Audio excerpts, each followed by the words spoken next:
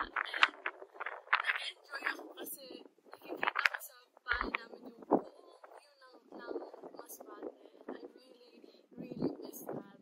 Kasi sa Manila yung nakikita ko yung city lights, dito naman sa Masbate yung parang more peaceful life. So I really enjoy that. And then lunch, and then magsa-study, magpupunta sa online school, and then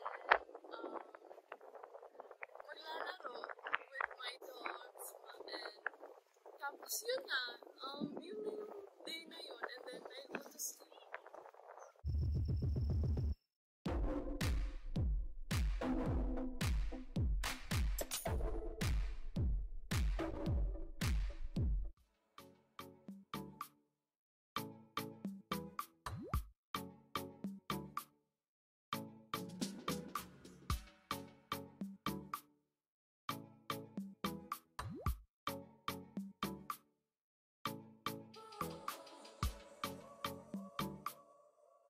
Here in Masbate, sobrang slow ng mga bagay, and sobrang peaceful, and fresh air, of course, and it's not that busy. So it's a different experience, and it's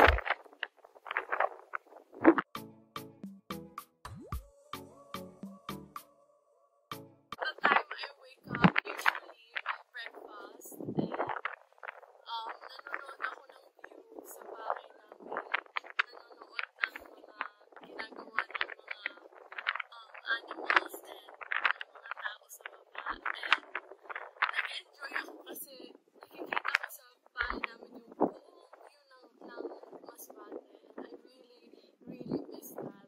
Kasi sa Manila yung nakikita ko yung city lights, dito naman sa Masbate yung parang more peaceful life. So I really enjoy that. And then lunch, and then magsa-study, magpupunta sa online school, and then maglalaro with my dogs, and tapos yun na, yun na yung day na yun, and then I go to sleep.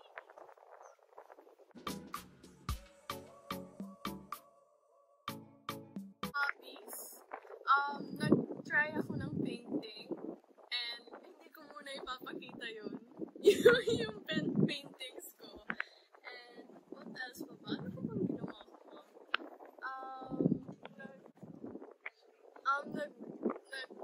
Nag-aral din ako ng camera.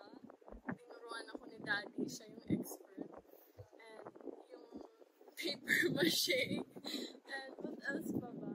Watching movies with my dad. That's my hobby.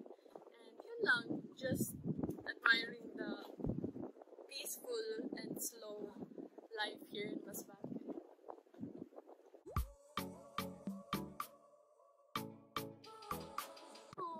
Sobrang nami-miss ko na din pumunta ng Manila and makita yung mga Kissables ko, kasi super nami-miss ko na talaga. Pero as of now, while we wait for the vaccines to roll out, I'm still staying here, pero it's fine because time passes very quickly, and I'm just enjoying every moment that I'm still here, so that when I'm back, I can enjoy that time also and make the most of that time also. So I'm so excited when that time comes.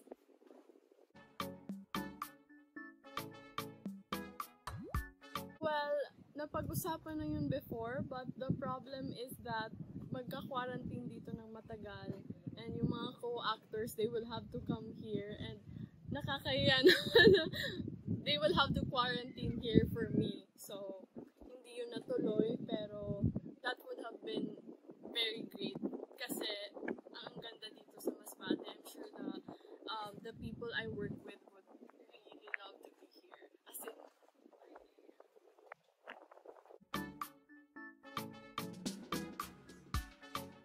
saan nanggaling yung chismis na yan?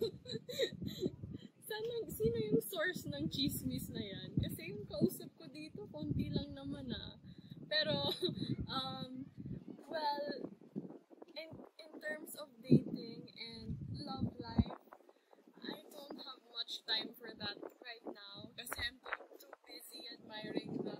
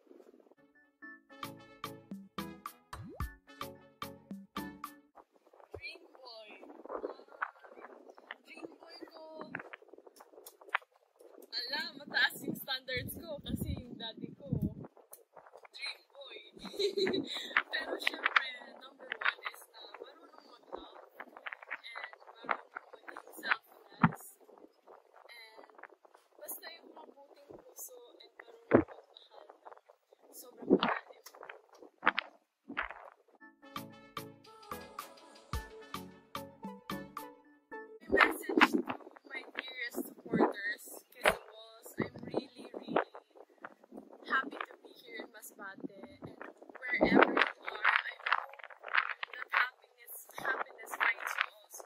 And I'm super excited na to be back, to be there with you. Kasi oh my gosh, it would be so special. Kasi it's been a long time. Parang reunion lang ng matagal na hindi nakita. It's actually a really nice time for us kasi when you're apart from each other, you have many stories to share, and when you meet again. So I'm so excited to see you again, and I